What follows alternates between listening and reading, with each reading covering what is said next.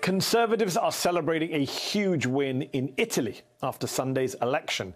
The right will have a dominant role in the country's parliament, and this woman, Giorgia Meloni, will likely become Italy's first ever female prime minister. The thing is, she's also on course to become Italy's first far-right leader since Benito Mussolini himself. As we've told you on this show before, Meloni and her party, the neo-fascistic Brothers of Italy, are vehemently anti-immigration, have proposed a border wall-esque naval blockade to stop northern Africans from entering the country. She's even referred to immigration as, quote, ethnic substitution, branding it a threat to white natural-born Italians, echoing Tucker Carlson's beloved Great Replacement theory. Meloni also opposes adoption by same-sex couples, slammed Disney for potentially having gay characters in Frozen 2. Her party also has a history of limiting access to abortion.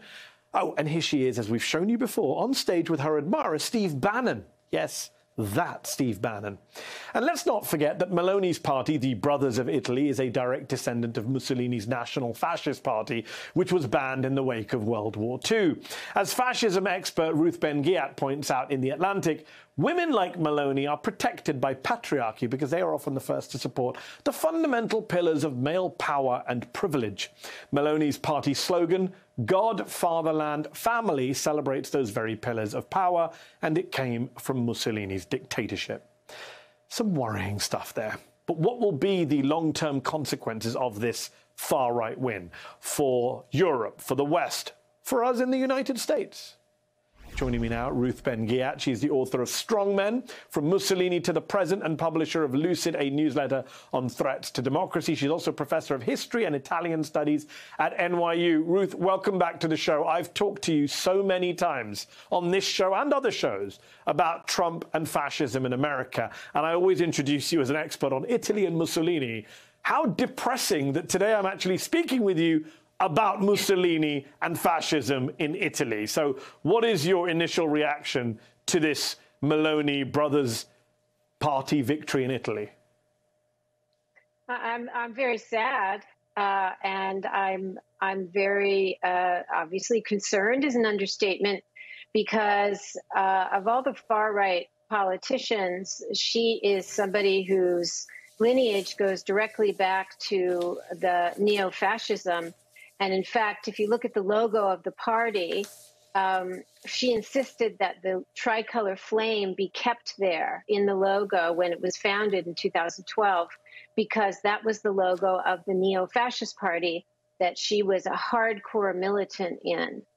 And so, Mehdi, on so many issues, even like the Great Replacement theory she calls ethnic substitution, she's actually way to the right of some other people, because there are people who feel that it's kind of, quote, natural demographic change that is bringing about more non-white babies than white, and so threatening white. She believes that actually, she said many times, there's a plan or a design to actually, by Soros and the EU, to spark mass immigration that will erase and annul everything that she holds dear. So it's real conspiracy theorist. Yeah. That's who's the prime minister now.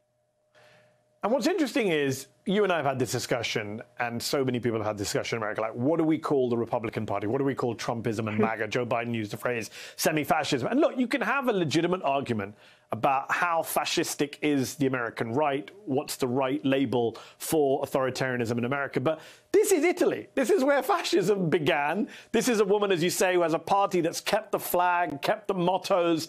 They've officially renounced fascism and Mussolini, and yet Mussolini's granddaughter, I believe, is a member of the party, has run for office. She herself, Giorgia Meloni, has praised the founder of her party, who's a former Mussolini cabinet member. I mean, the connections here to actual old-school 1930s European fascism is pretty clear, is it not?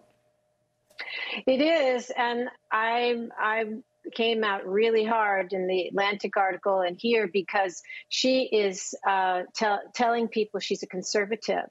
And her party's a conservative. And it's part of this general whitewashing that's going on, where Viktor Orban says he's in a liberal democracy. There's nothing democratic about Hungary today. And the GOP, the MAGA Republicans, keep calling themselves conservative. And she's very connected to the GOP, by the way. You showed a picture of her with Bannon. she's been to CPAC, she's been to the National Prayer Breakfast, and she sees an alliance of interests and causes. Like she said, their battles are our battles. So we're going to see a lot more interchange and connections there. Yeah. And so it's interesting you mentioned interconnections. For viewers watching here in America who think, why should I care what's happening in Italy? What will be the ramifications of this election victory, this new government in Italy, for the U.S.?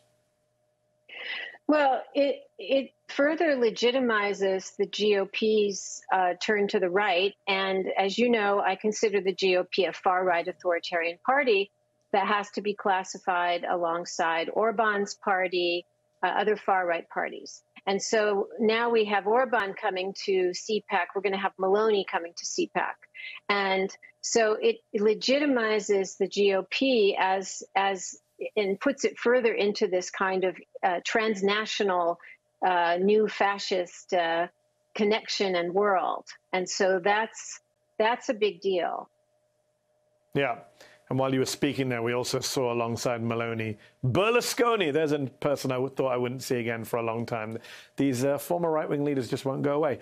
One last question for you, Ruth. Kevin Roberts, the president of the Conservative Heritage Foundation here in the US, he tweeted, and I quote, "If exit polls are right, then conservatives will come to power in Italy just weeks after conservatives in Sweden won. This can be a trend. Conservatives everywhere need to define the choice as what it is. Us versus them, everyday people versus globalist elites who've shown they hate us." I find this tweet fascinating on many levels. He refers to conservatives in Italy and Sweden. These are not just conservatives, this is the far right. And he talks about fighting the elites. This guy is a PhD academic who runs a multi-million-dollar think tank in Washington, D.C. You are the elite, buddy. But what does that tell you about the American right? You mentioned Orban coming to CPAC. They've gone full on into right-wing, far-right European fascism.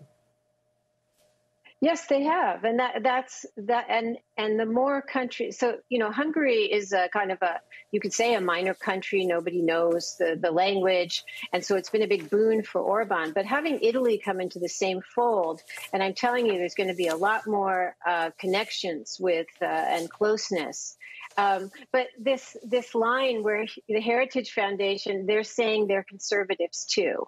And so it's very important to come out and show how extreme these figures are, because they're really trying to, pull the wool over people's eyes, having them think that this is conservatism. We will have to leave it there. Ruth Ben-Ghiat, always a pleasure. Thank you for your time. Still to come, the devastation in Puerto Rico in the aftermath of Hurricane Fiona is now putting a spotlight on what's being done to combat hunger across the U.S. Jose Andres, the founder of Well Central Kitchen, along with the chair of the Congressional Hunger Center, Congressman Jim McGovern, they both join me after the break to talk Puerto Rico and to talk